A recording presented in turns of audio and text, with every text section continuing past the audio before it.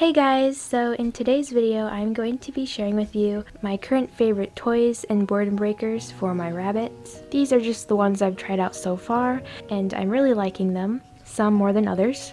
But yeah, these are really good to have if you have a really active rabbit that gets bored easily. This is especially the case for young rabbits. So let's go ahead and get into it. First we have Chews, which my bunnies have never really been super interested in these. But if your rabbit really likes to chew, these could definitely be good because they're edible. But yeah, those are probably my least favorite toy for my rabbits anyway. Next would be these cups, baby toy cups. These are definitely a favorite for the rabbits. I usually put herbs inside, but you can also put pellets if they are rabbits that really enjoy pellets.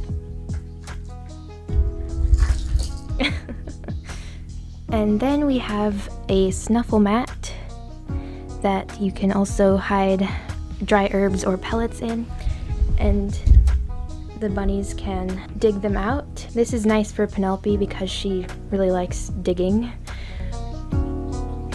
So this is a good time-consuming toy if you can hide them really well. I will leave links to these items in the description if you want to purchase them yourself.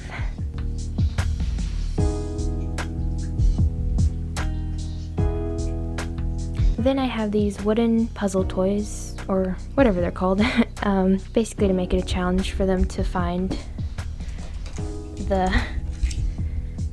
pellets or treats. They can get pretty impatient with it and possibly break it, like this heart is broken off. This is also made for hamsters. Probably at first you have to show them how it works.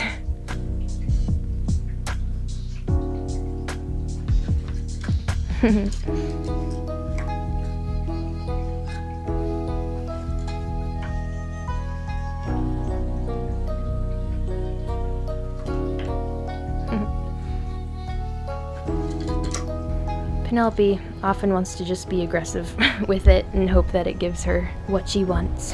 Then I have this carrot toy that you attach to the corner of a cage. It's another chewable toy, and you can just put pellets under the carrots and they can lift them up. I'm not sure what this bowl here is for, but I just put pellets in there too. It's not really one of my favorite toys, but it's still a good place to put treats when I want to give them treats.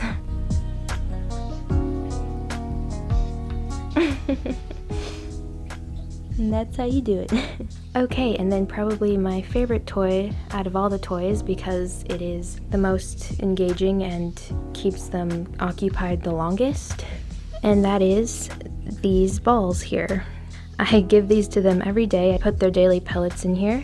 So you just put treats in there, and you can turn this to different opening sizes. The smaller the opening, the less treats will come out. You can make it as big or small as you want. I mean, it only goes halfway. So I put pellets in this one, so let's go ahead and give this to Penelope.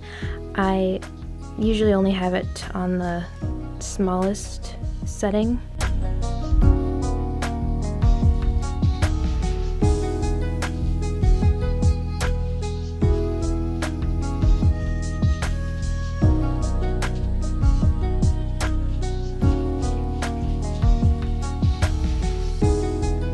So that is all of my rabbit's toys, and I definitely recommend all of them, especially these balls. I think these balls and the snuffle mat are my top two because you can just quickly put treats into them and the activity lasts a while. So I hope you enjoyed this video. Give it a like if it was helpful, and thank you for watching. Bye!